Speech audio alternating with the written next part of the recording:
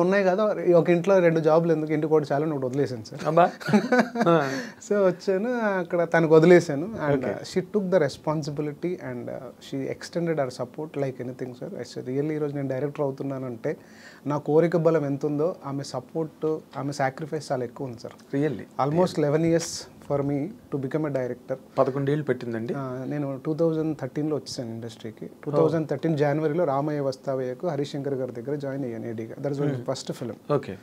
2012 ఎండ్లో జాబ్ వదిలేసి వచ్చాను. నాకు లక్కీగా నాకున్న పరిచయాలకి ఎంట్రీ సులువుగా దొరికేసింది. పెద్ద డైరెక్టరు, పెద్ద హీరో సినిమాకి ఏడీగా జాయిన్ అయిపోగలిగాను. మా మిస్సెస్కి ప్రామిస్ చేసి వచ్చాను సార్, నేను 5 years ట్రై చేస్తా, అవ్వకపోతే వచ్చేస్తా. అంటే నాకేంటంటే సార్, లాంగ్ లీవ్ పెట్టారా? లేదు సార్, యాక్చువల్గా లాంగ్ లీవ్ పెడదాం అనుకున్నాను. అయితే మనకున్న నోటి దోలకో ఇంకా దేనికో మనం సినిమాల్లోకి వెళ్ళిపోతామని చెప్పేసుకున్నాం కదా. సో లాంగ్ లీవ్ అడిగితే వీడు సినిమాల్లోకి వెళ్తాడు, వీడు సినిమాల్లోకి వెళ్ళడానికి మనం ఎందుకు లాంగ్ లీవ్ ఇవ్వాలని వాళ్ళు ఇవ్వలేదు. అంటే ముందే ప్రిపేర్ చేశారు మీరు, అది సరే నన్ను మాత్రం మీరు ఒప్పుకోవద్దు అట్లా అని వదిలేసి వచ్చాను. అంటే అప్పుడు అనిపించేది సార్, ఈడిచ్చేది ఏంది నెలకి 1,00,000, రేపు పొద్దున్న కోట్లు వస్తాయి, అది వస్తుంది కదా సార్. నేను సక్సెస్ అయిపోతా, మళ్ళీ సక్సెస్ అవ్వనని భయం కాదు, మళ్ళీ అయిపోతే అప్పుడు కోట్లు వస్తాయి, ఈ 1,00,000 కోసం ఎందుకు ఇంత టైం వేస్ట్ చేసుకోవాలి ఇక్కడ, అట్లా అనిపించేది. తర్వాత వచ్చాక తెలిసింది ఆ 1,00,000 విలువ తెలిసింది. సో వచ్చాను సార్. సో ఈ 12 yearsలో 5 years అనుకున్నాను, కాస్త 5 years అయిపోయింది, 6 years అవుతున్నాయి. ఒక ఇయర్ ఎక్స్టెన్షన్ తీసుకున్నాను మా మిస్సెస్ దగ్గర. ఆ 6 years తర్వాత నాకు అవ్వట్లేదు అనిపించింది. బట్ నేను ఒకటి బాగా నమ్ముతాను సార్, మన కోరికలు, మన ఎయిమ్స్, ఈ డ్రీమ్స్ ఎంత ఉన్నా కూడా పర్సనల్ లైఫ్ చాలా ఇంపార్టెంట్ అని నమ్ముతాను సార్. వెరీ మచ్ చాలా ఇంపార్టెంట్. ఎందుకంటే ఫైనల్ గా మీరు ఎంత సక్సీడ్ అయినా పర్సనల్ లైఫ్ బాగుండనప్పుడు ఉండదు, వీటికి ఏమీ వాల్యూ ఉండదు. అంటే we don't have any right to deprive our kids there పేరెంట్స్హుడ్.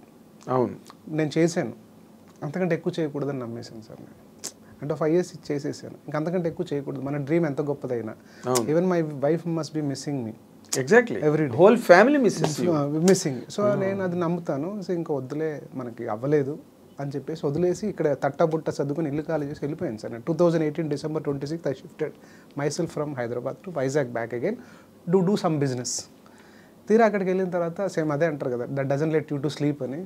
అదేంటారు, ఇంత ట్రై చేసాము, ఇంత సాక్రిఫైస్ చేసాము, ప్రయత్నమే జరగలేదే, మనం తీసిన తర్వాత మనకు అవ్వలేదు, ఈ సక్సెస్ అవ్వలేదు, మన దగ్గర కెపాసిటీ లేదు, ప్రయత్నం జరగలేదు, జరగకుండానే వెనక్కి వచ్చేసి అవకాశం రాలేదు, ఏంటి ఇదని చాలా మదన పడ్డాను సార్. పడ్డాక అప్పటికే చూసిన అర్జున్ రెడ్డి అనే సినిమా నన్ను బాగా బాగా, అవును మీ trailer almost Arjun Reddy Part 2 లాగా ఉంది. అదే అంటే జోనర్ ఇంటెన్సిటీ కానీ కథతో సంబంధం లేదు సార్. అదే అయితే ఆ సినిమా నన్ను బాగా ఇంపాక్ట్ చేసింది సార్. అంటే ఒక పర్సన్ ఎంత డీపర్గా ఆలోచించి రాయగలరా, ఎలాంటి భేషజాలు పెట్టుకోకుండా కథని కథగా తను అనుకున్నది రాసాడు, తీసాడు. అది జనాలకు నచ్చింది, తిట్టేవాళ్ళు తిట్టారు, అది వేరే విషయం. బట్ ఆన్ బ్యాంగ్ అంటారు కదా, అనుకున్నది అలా చేసేయడం అనేది చూడండి, ఎంత డీపర్గా రాయగలడా, ఎంత డీప్ ఎమోషన్ క్రియేట్ చేయగలడా. అలాంటి ఇంటెన్సిటీ ఉన్న కథ రాయాలనుకున్నాను, కానీ అర్జున్ రెడ్డి మళ్ళీ రాయాలని అసలు అనుకోలేదండి. మీరు కాదు, అంటే మీకు కాదు, నాకు మార్కెట్లో చాలామంది మా ట్రైలర్ కింద కమెంట్లు గిమెంట్లు, ఇంకెంతకాలం రా తీసిన సినిమాలే తీస్తారు, అర్జున్ రెడ్డి Part 2 అని, కబీర్ సింగ్ అని, naphthol version of Arjun Reddy అని, అట్లా రకరకాల కమెంట్లు పెడుతున్నారు. మార్కెట్లో కూడా హెడ్లైన్స్ అవే పెడుతున్నారు. నేను కూడా దగ్గరగానే వచ్చాను, మీరు ఆల్మోస్ట్ అక్కడే ఉన్నారు. సో నాకు అదే నా ఏంటంటే అలాంటి ఇంటెన్స్గా ఉన్న కథ చెప్పాలనే ఉద్దేశం, కానీ nothing to do with making another Arjun Reddy, of course using that character again, అట్లా కాదండి. ఓకే. సో అట్లా అనుకొని చేద్దాం. అప్పుడైతే నేను వైజాగ్ వెళ్ళిపోయిన తర్వాత అనిపించింది సార్, ఒక కథ రాద్దాం, ఏదో టీజర్ ట్రైలర్తోనే మార్కెట్ అటెన్షన్ గ్రాప్ చేసేటట్టు రాద్దాం అని అనుకుని, అప్పుడు ఎవరు డబ్బులు పెట్టకపోయినా 1,00,00,000 మనమే చేసుకుంటే వర్కౌట్ అయిపోద్ది, మనమే డబ్బులు పెట్టుకుందాం అంటే మన కళలు తీర్చుకోవడానికి మన ఆస్తులు పనికి రాకపోతే వ్యర్థమని నేను నమ్ముతా sir. Me point of view. Yeah, నేను నమ్ముతా. అంటే కనీసం మనం ఒక 50% అయినా మనం సంపాదించింది మనకు ఉపయోగపడకపోతే వ్యర్థమని నేను బాగా నమ్ముతా. సో అట్లా మనం అమ్మేసుకుందాం, మనకు ఉన్న దాంట్లో ఏదో కొన్ని అమ్మేసుకుని సినిమా ట్రై చేద్దాం, రాదు నాకు తెలియదు చేత కాదని ప్రూవ్ అయిన రోజు వదిలేద్దాం అని అనుకొని అలా ఒక ఫామ్ హౌస్లో కూర్చొని, నా దగ్గర ఈ క్యారెక్టరైజేషన్ చాలా రోజులు ఉంది సార్. నేను చూశాను ఒక మనిషిని ఇలాగా. ఓహో, రియల్ క్యారెక్టర్. యా, చూశాను. యాజ్ ఇట్ ఈస్ కాదు కానీ I డ్రామటైజ్డ్ it for the film. చూశాను, ఆ క్యారెక్టర్ నన్ను బాగా డిస్టర్బ్ చేసింది. When I know that character నన్ను చాలా బాగా డిస్టర్బ్ చేసింది. సో ఈ క్యారెక్టర్ బాగా ఎక్సైటింగ్గా ఉంది, దీని మీద రాద్దామని అనుకుని ఈ కథ రాశాను సార్. ఒక ఫామ్ హౌస్లో వైజాగ్లో కూర్చొని, ఫ్రెండ్ ఫామ్ హౌస్లో ఒక 3 నెలల్లో రాసేసింది సార్ కథ.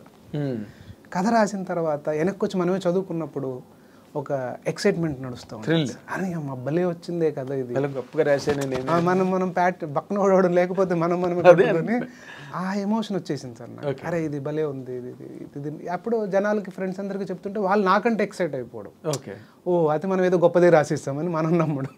సో వాళ్ళు కొత్త వాళ్ళతో కాదు, ఇది మనం మార్కెట్లో ప్రొడ్యూసర్స్కి హీరోలకు చెప్దామని అన్నారు. అట్లా నేను దాదాపు ఒక 100 మందికి సార్ ఇండస్ట్రీలో more than 100 people, beat producer are director are hero or maybe what ever it is, writers, ఒక 100 మంది పైన నేను నరేషన్ ఇచ్చినారు ఈ సినిమా. నచ్చిన వాళ్ళందరికీ విపరీతంగా నచ్చింది సార్, నచ్చిన వాళ్ళకి అస్సలు నచ్చలేదు సార్. బట్ మెజారిటీ నచ్చింది చాలామందికి. కానీ వాళ్ళ భయాలు వాళ్ళకి, ఇంత బోల్డ్గా ఇంత రాగా సినిమాని చేస్తే ఏమంటుందో మార్కెట్, మాకున్న ఇమేజ్లు, మా kind of cinema making or మా కైండ్ ఆఫ్ రోల్స్, ఇవన్నీ వాళ్ళ లెక్కల్లో అది ఫిట్ అవ్వలేదు సార్. అలా టైం పోతా ఉంది. బట్ దిల్ రాజు గారు మొన్న బోల్డ్ స్టేట్మెంట్ ఇచ్చారు, మీరు విన్నారా లేదో? యానిమల్ వాళ్ళు చేశారు కదా, ఆయన చేశారు, డిస్ట్రిబ్యూట్ చేశారు. మీరు అలాంటి సినిమాలు చేస్తారా అని అంటే జనాలు చూస్తున్నప్పుడు చేయడం తప్పేంటని అన్నాడు ఆయన. అదే సార్ నేను చూసాను అది, బట్ ఐ డోంట్ నో నిజంగా మరి అన్నారు, కానీ అలాంటి కథ వెళ్తే ఆయన ఇప్పుడు ఒప్పుకున్న మైండ్ సెట్లో ఉన్నారు లేదో నాకైతే తెలీదు. సో నేను అట్లా అనుకొని ఈ కథ రాసుకున్నాను సార్. నేను అనుకుందే తడుగా చాలా చోట్ల ఓకే అయింది సార్ ఈ కథ, ఓకే అయ్యి అడ్వాన్స్లు ఇచ్చి స్టోరీ సిట్టింగ్స్ కూడా జరిగాయి, అట్లా కూడా ఉంది. అలాగని అవుట్ రైట్ రిజెక్ట్ చేసిన వాళ్ళు ఏం లేరు, చాలా చోట్ల ఓకే అని హీరోలు కూడా ఓకే చేశారు, జర్నీ జరిగింది అయ్యింది, కానీ నథింగ్ హ్యాపెనింగ్. మళ్ళీ సేమ్ అన్ని ఇందాక చెప్పినట్టు ముందు సాఫ్ట్ సినిమాలతో ఉన్న ప్రాబ్లమే ఈ హార్డ్ సినిమాతో కూడా వచ్చేసింది. Same kind of problem in different format, different angle. So ఇక ఆ టైంలో అటు ఇటు కోవిడ్ ఒకటి వచ్చేసింది. ఇక ఆ కోవిడ్లో రకరకాల ప్రాబ్లమ్స్, అంటే చెప్తాను సార్ నేను, చాలా interesting situation. Second wave Covid వచ్చింది సార్, నేను సివియర్గా సిక్ అయ్యాను. ఇంట్లో అందరికీ వచ్చింది, నాకు ఎక్కువ వచ్చేసింది. ఆక్సిజన్, హాస్పిటల్ బెడ్ దొరకడం కష్టమైపోయింది. చాలా కష్టంగా ఒక హాస్పిటల్ పట్టుకున్నాం, ఆక్సిజన్ అందట్లేదు, ఇబ్బంది పడిపోతున్నా. నాకు ఎక్కడో చివరి క్షణాలని అన్న ఫీలింగ్ వచ్చేసింది సార్. చివరి క్షణాలు అన్నప్పుడు ఫస్ట్ నా పిల్లలు, వైఫ్ గుర్తొచ్చారు సార్. నాకు తర్వాత ఇమీడియట్గా గుర్తొచ్చింది సిద్ధార్థ అనే సినిమా సార్, కథ గుర్తొచ్చింది సార్. గ్రేట్. ఆ రోజు నేను అనుకున్నాను సార్, బతకనైతే నమ్మేశాను సార్. ఆ రోజు బతికొస్తే పొరపాటున నేను ఈ సినిమా తీయడానికి బతికొస్తాను అని ఆ రోజు అనుకున్నాను సార్ నేను. గ్రేట్. ఇంకా బయటికి పడ్డానా, ఇంకా నేను ఇంకో మూడో ముక్క ఆలోచించి మళ్ళీ ప్రొడ్యూసర్లు, హీరోలు నాకు వద్దు, ఇంకా నేను సొంతంగా డబ్బులు పెట్టి సినిమా మొదలు పెడతాను, నేను పెడతాను, నాకు పార్ట్నర్ ఎవరైనా చేరితే చాలు అని సెర్చ్ మొదలు పెట్టాను సార్. చాలా ఇమీడియట్గా సినిమా ఓకే అయ్యి ముందుకెళ్ళిపోయాను సార్. ఆ రోజు నేను అనుకున్న సంకల్ప బలమో, లేదంటే నేను కూడా డబ్బులు పెడుతున్నాను ప్రొడ్యూసర్కి డెవలప్ అయిన నమ్మకమో, కానీ చాలా ఈజీగా సినిమా స్టార్ట్ అయిపోయింది సార్.